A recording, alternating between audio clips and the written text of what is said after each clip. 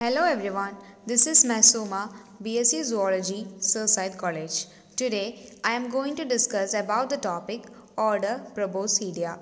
Order Proboscidia comes under the class Mammalia. Let's begin.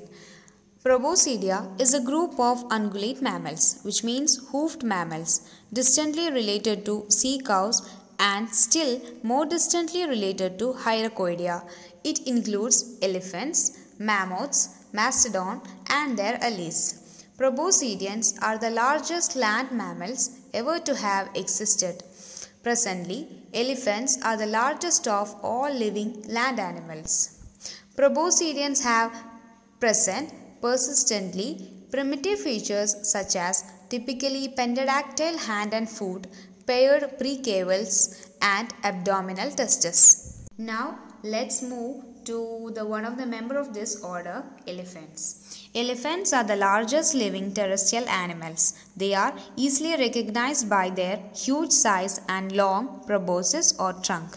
Proboscis is an exceptionally extended part of the nose and the upper lip. The large and heavy body of elephant is covered by thick, rough and almost hairless hide. Legs are long, thick, cylindrical and pillar-like. Their dentition is lophodont. Tuskless males are called mucnans. The proboscis of elephant is most remarkable. It may grow as long as 2.5 meters. It serves the function of hand, arm, nose and lips. In legs, there are 5 very short digits in each foot united by a web. The progression is digitigrade or semi-plantigrade. The normal gestation period of elephant is 22 months. Only one young one is born at a time. Growth is slow. Elephants are sociable and they have an elaborate social life. They move in herds. When danger threatens, males quickly form a circle to protect the weaker elephants. If a member of herd is sick, the entire herd will stop moving until it is well again. A wounded member may be helped by others. If one gets stabbed, the other will try to release it. The present-day elephant include 2 species of African elephants and 2 species of Asiatic elephants. The African species are Loxodonta africana, African savanna elephant, and Loxodonta cyclotis, African forest elephant.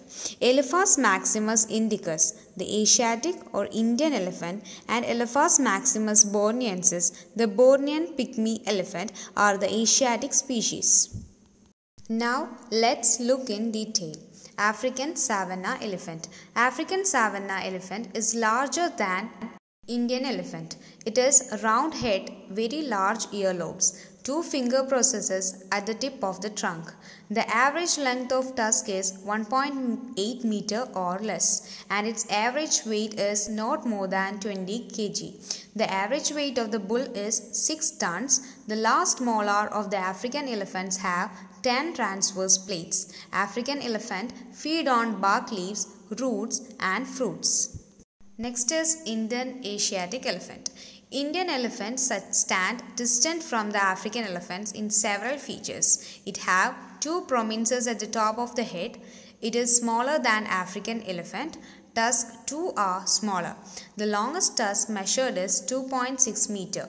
In Indian elephants, the last molar has 24 plates. Bamboo and certain other grasses forms the staple food of Indian elephant.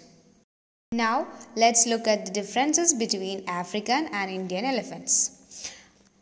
In Indian elephant, size is smaller and back is arched, while African elephants have larger in size and back is depressed. The pinnae are medium sized and trunk is larger in Indian elephants. The pinnae are large sized and trunk is smaller in African elephants. The head of the Indian elephants are round and forehead are concave, while in African, head is sloping and forehead is convex. Molar have parallel ridges and the other molar have diamond-shaped ridges. In Indian elephants, 5 nails on the front foot. In African elephants, 3 nails on the hind foot. So this is all about the order Proboscidia. Let's stop here. Thank you.